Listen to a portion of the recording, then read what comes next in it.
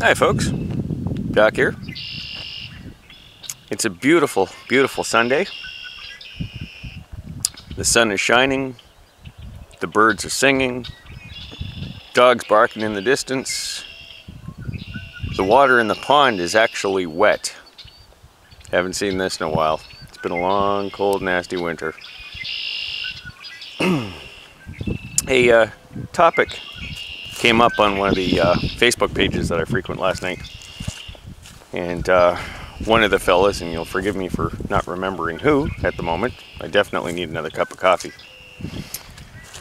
brought up tethered kill switches. And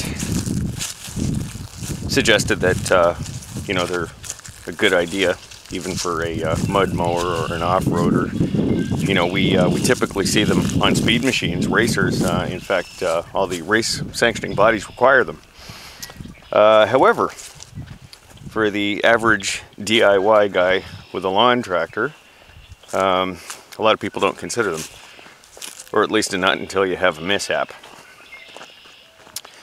Because the way these things work and the fact that we tend to tear out the factory safety switches and seat switches and stuff like that, if you get launched off your machine, it will keep going. And it'll keep going until it either strikes something or runs out of gas. Odds are pretty good it's going to strike something first. You certainly don't want to damage your machine. And you definitely don't want to damage a human being on the other end of that sucker. You never know. Crap happens, right? Write that down. So with the topic being brought up, and the fact that many of us tend to work on a fairly limited budget, I mean, sure enough, you could run out and buy one for 10, 15, 20 bucks. I bought one for my racer. I think it cost me, what, $15 locally? And in that particular case, I had no choice but to spend the money. You know, when you race, they're not going to accept, you know, some kind of homebrew kit, even if it does work. However, for those of you that are just doing this on your own, I'm going to show you today how you can build your own tethered kill switch using common bits and pieces that you are likely to already have on hand, therefore costing you nothing, and it could save you your machine or somebody's neck in the case of a crisis. So let's have a look and see what we can whip together, okay?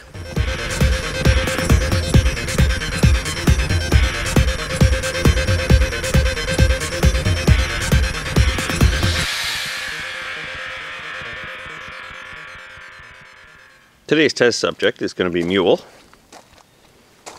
We're going to install a tethered kill switch. And the first thing you're going to have to do is either locate or drill a 1/2 inch hole in your dashboard. In this particular case, I got kind of lucky. I'm going to try and get in here. It might be a little dark. Oh, it's very dark. But if you look very carefully, you should be able to just see to the left and to the right of that toggle switch that I've already got in there a couple of holes that are already in the dash, and I believe they're going to be the right size. On the outside, they're just covered by that plastic dash skin there with all the markings on it. So all we're going to do is just go ahead and basically cut the plastic. In your case, you may need to drill a 1/2 inch hole, because you're going to install one of these metal bat handle toggle switches. Now, if you're already using a toggle switch as your kill switch, you can go ahead and skip this step, because we're going to reuse it here and it's not going to interfere with your normal kill switch operation. Okay, so I've taken a scrap length of wire. I think it's probably about 20 gauge. It's not particularly heavy and it doesn't have to be. I've put a couple of terminals on it and attached them to the switch so that when I install the switch in the dashboard, I'm not struggling to reach in there and make the connections. But we're not going to install the switch yet. The key to the whole operation is what's next. Here I have an old paint can. What I want off it is the handle. Now, what you need is a bit of stiff wire.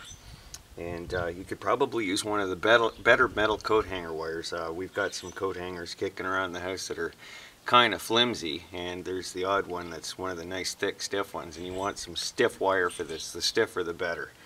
So we're just going to go ahead and cut a chunk out of this. Don't need the whole thing, just a piece of it. You can probably Probably hit up a paint store for an old can, or if you know a painter, and just get yourself a piece of wire, maybe 6 inches long. And the first thing we're going to do is we're going to bend a U shape in it. We're going to make that U-shaped bend, about a half inch in diameter inside. And what you want to do is make sure that when you've got that U-shaped bend in there, it's going to fit around the threaded body of the toggle switch, like so. With your toggle switch in hand, have a look through your parts pile. Find yourself a washer with an inside diameter that's going to fit over the barrel of the toggle switch like this. You need something with a bit of a flange to it, something that's going to hold the wire in place on the toggle switch securely on the dashboard. We're going to go ahead and install that now.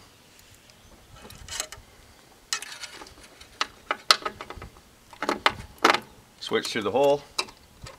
Going to slip the wire on. We'll worry about positioning afterwards. Washer on. The retaining nut.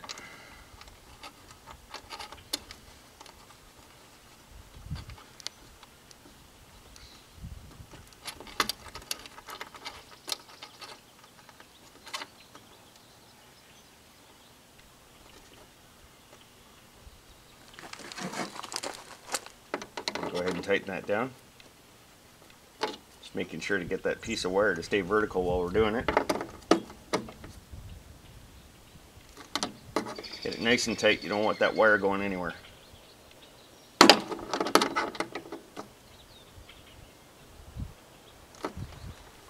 Okay, so we've got the piece of wire held in securely in place with that washer, and with the switch in the on position, we're going to go ahead and bend that wire over the washer. We're going to bend it down until it passes the switch handle. There's a little bit of shadow here, I apologize for that, but you can see that I've got the wire bent down just past the switch handle. Now we're going to take a pair of cutters and just nip off the wire just a little bit past the switch handle. Now as you can see, the switch can still operate with your fingers regardless of anything that we do to it. Now to wire this sucker up, you need two things. You need a good ground. In this particular case, I'm going to use that terminal right there that I'm already using for a ground. You can use just about any metal spot on the chassis that you can bolt to. Drill a hole if you need to. You need a ground. And you need to locate your kill wire. In my case, I know that it's this yellow wire on the switch right here. You can chase it back from your engine. They're pretty easy to spot. If you have any, doubts about it, just start your engine and ground out what you think is your kill wire. If the engine quits, you found it. So, of the length of wire that I left attached to the switch, it doesn't matter which pole you use it from. I'm just going to take a length of wire that's going to reach to my grounding point, in this case here. Cut it. And I'm going to install a ring terminal on it, which really is the best way to go about doing it, honestly. You could bare a length of wire and just wrap it around the bolt and secure it down, but it's not really the best way of going about doing it. I'm just going to go ahead and crimp on this ring terminal.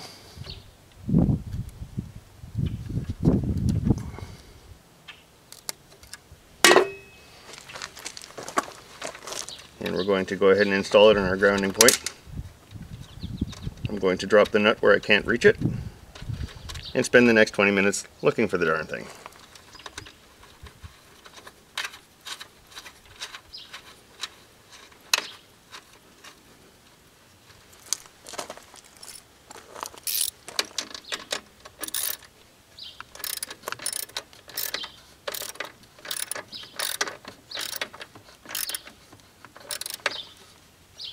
Over here you can see that I've tied my new kill wire in to the existing kill wire with one of those tap and splice units.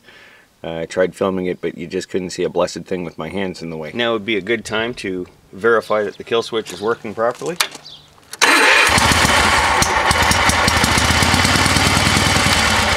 There's 3 more items we need for this. We need some good strong string here. I've got some poly here. Very, very, very strong for its diameter. You don't want twine or sizzle or manila or anything like that. It's a little bit too weak. You want something strong. You could use a light gauge rope. You could even use some fine chain if you were so inclined. This stuff I like. You need another washer. And you need something to use as a clip. In this case, I'm going to use a small carabiner. You could use a carabiner, a chain repair link, you know, any kind of clip that you can clip to yourself or your clothing. So we're going to run off a couple of feet of string here. You don't want it too long because you don't want it catching on stuff all the time. And of course, if it's too short, you know, you might accidentally trip the kill while you're driving, and that would make your life a little miserable too.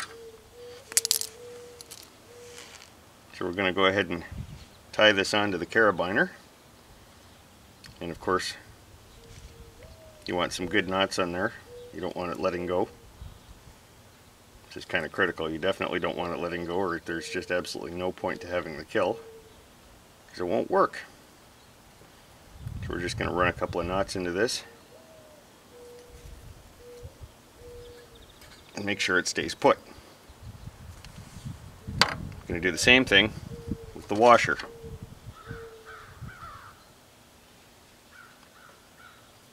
Going to loop that through twice. Tie a couple of knots in it.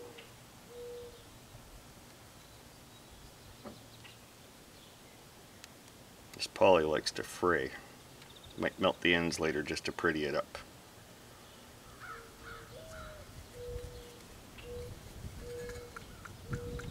Okay, so we have your tether here. This end goes on the switch. This end goes on your belt loop, on your coat, around your leg, whatever you like, just affixed to your body. And what we're going to do is we're going to slip the washer on over the switch and put the switch in the on position. Let's see what happens.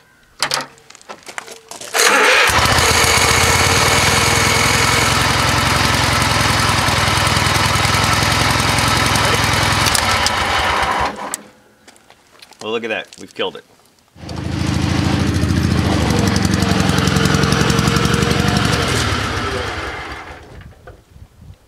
I'd call that a success. Well, that wraps up our do-it-yourself freebie tethered kill switch modification. I'd like to thank you once again for watching Sprocket's Garage on YouTube and sharing and subscribing.